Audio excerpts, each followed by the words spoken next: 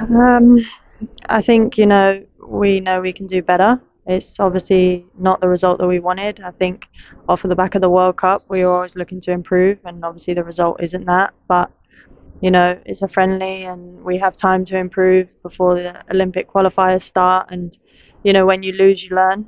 And that's one of the main things we can learn from today and put what we've learned into the next game.